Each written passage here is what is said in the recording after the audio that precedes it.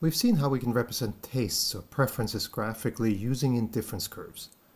And in fact, a complete representation of someone's tastes is not just one or two indifference curves, it's a whole map of indifference curves. Next, we're going to ask the question, how can we represent those same tastes mathematically? And for that, we're going to turn to utility functions. But before we talk about utility functions, let me remind you what functions actually are. Functions are simply rules that assign numbers to points. Those points might lie in a single-dimensional space on the real number line. Those points might lie in a plane and have two dimensions to them. Or those points might come from a much more complicated space. They might come from a space where there are n different dimensions. Functions can assign numbers to points regardless of what space they come from. So in the simplest case, we might have points that lie on the real number line. And we're going to assign numbers to those points on a vertical axis. And we're going to denote that axis f of x. So such a function can take many different forms, but one form would be something like x squared. So that would give us the rule that we use to assign numbers to these points. We could take the point 1, plug that number in for x. 1 squared is just 1, so that point would be assigned the number 1. We could take the point 2, plug 2 in here. 2 squared is equal to 4. And so that would tell us that we're assigning the number 4 to this point. Or we could take the point 3, plug 3 in. 3 squared is 9. So we would assign the number 9 to this point. And we can do that for every point on the x-axis to trace out what that function will look like. So in this case, we have a function that maps points that lie in one-dimensional space, in fact in the positive part of that one-dimensional space, into numbers that also lie in the one-dimensional space. So that's the simplest kind of function we could think of.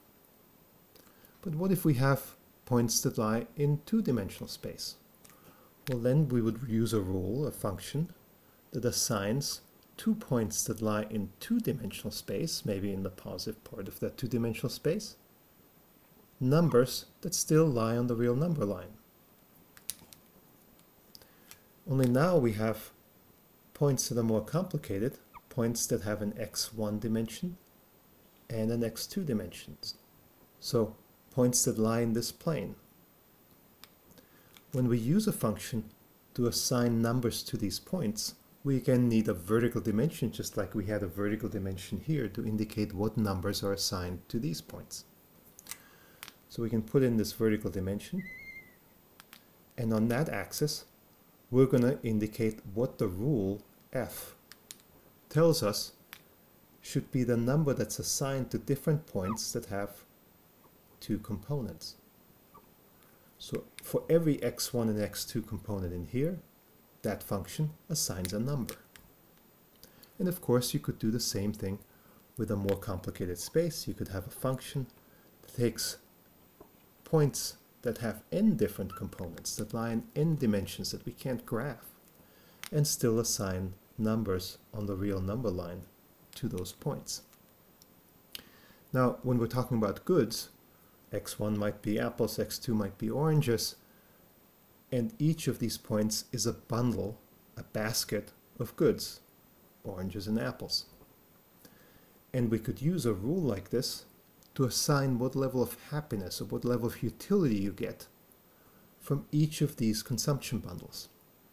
In that case, the rule, the function, would be a utility function.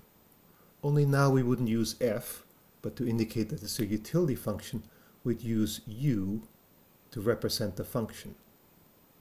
So we would write the function as the utility of x1 and x2, the utility of that basket of goods.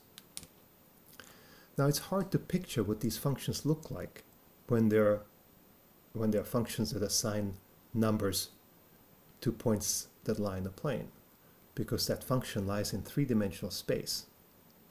So what I've done is created a little animation that shows you what a utility function might look like, and that then illustrates how that utility function relates to these indifference maps that we've been graphing. So let's take a look at that. We'll call our two goods x1 and x2, and bundles of x1 and x2 therefore lie in a plane. We'll measure the utility, or the happiness, of each bundle along a third axis, and we'll trace out the function u x1, x2 as a utility mountain that assigns to each one of the bundles in the plane a height which represents the level of happiness we attain at that bundle. We can perhaps get an even better idea of what this utility function looks like by rotating it around and showing it to be a hollow mountain that has no peak. It has no peak because more is better, and so the more I stuff into your bundle, the higher a number the utility function will assign to that bundle. The height of our mountain is the level of happiness that's assigned by the utility function, and so if more is better, the mountain will never have a peak. If we now want to find all the bundles that give us utility level 2, we simply go to the height 2 and take a horizontal slice of this utility function. We can similarly ask what are all the bundles that give us utility level 4 or utility level 6, and take a similar horizontal slice of the function. The utility function we're using, by the way, is the function x1 to the 1/2, x2 to the 1/2, sometimes known as the Cobb-Douglas utility function, with weights 1/2 for each of the goods.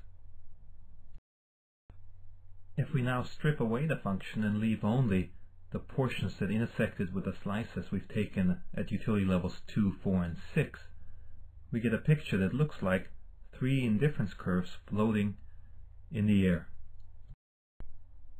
After a while, these indifference curves might get tired of floating around in the air, and so we can transfer them into the x1, x2 plane by first redrawing that plane and then bringing down each one of the three curves.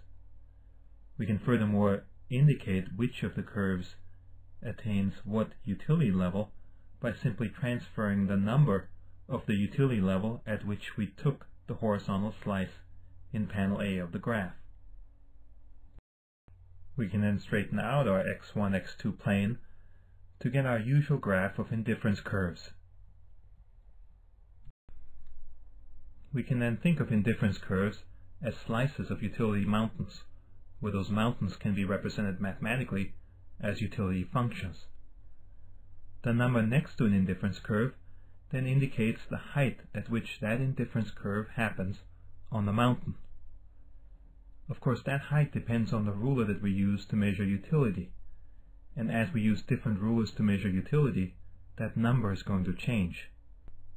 The shapes of the indifference curves themselves, however, should be unaffected by what ruler we use to measure happiness.